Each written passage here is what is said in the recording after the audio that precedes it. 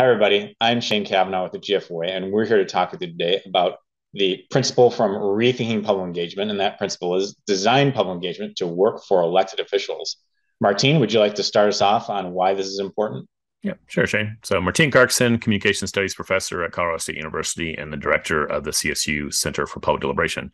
Clearly, public officials stand to gain a lot from high-quality public engagement.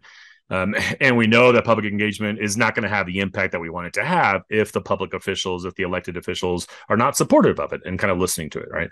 And so this principle really kind of is a culmination of all the other principles because we're using all those things to elevate the quality of public engagement so that we're really delivering a much higher quality sense of the public voice to the elected officials, giving them really useful information to make the decisions they need to make about the direction of the city or county, but also, in terms of, we want to spark kind of community action on these different issues. It's not just the city responding to these issues in important ways. When I talk to elected officials, elected officials are inherently getting it from all different sides, individual perspectives and opinions that tend to talk past each other, not engage each other.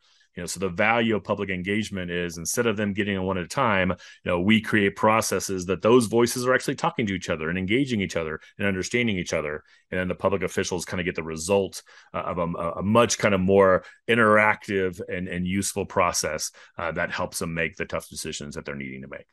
Well, thanks, Martine. Valerie, would you like to add your insights here? Thank you, Shane. I'm Valerie Lemmy, the Director of Exploratory Research at the Kettering Foundation in Dayton, Ohio. In my experience, people stand for public office to make a difference in the quality and character of public life. They see themselves as representatives of the people, and having them help lead and guide public engagement plays not only to their strengths, but to their interests, how they see themselves in their role as an elected official.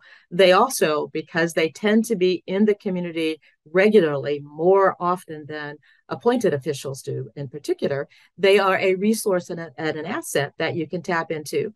And so you play to their strengths, you tap into their asset base, you really engage them in the work that they often ran to be a part of. So it could be a win-win situation for everyone, those in the community, the staff in the institution, as well as elected officials. So have them part and parcel of the work that you do. And how do you move from an idea to a process? That's what we'll talk about in the session. All right. Well, thank you both for your insights. And as Valerie said, we'll be getting at this into this in more detail at the Rethinking Public Engagement Summit at the session Design Public Engagement to Work for Public Officials. So we'll look forward to seeing you there.